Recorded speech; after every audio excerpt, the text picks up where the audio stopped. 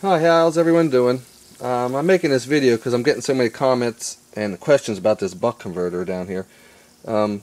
This converter is made to run a positive and negative setup like this. One positive and one negative plate. You can make as many plates as you want. It could be coils, it could be springs, but it doesn't operate the cells with the neutral plates. It's just for this kind of cell design.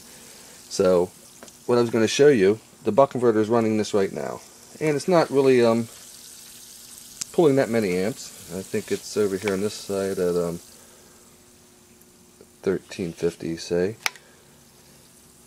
And what I did is I'm trying to get away from using all kinds of chemicals.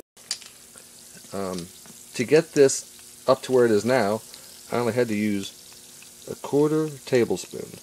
To get that cell to work, usually I need about 6 to 8 of these teaspoons, okay? So a 1/4 tablespoon got this up pretty far. And what I'll show you now, hold on a second, I have to switch some things around. I'm going to put it on the power supply.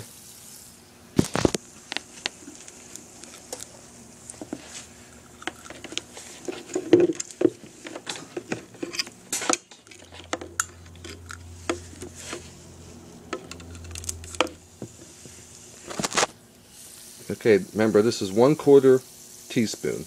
I pulled the plates out of the water because this is just a power supply right now running this little stack of cells here. And as I put it in the water,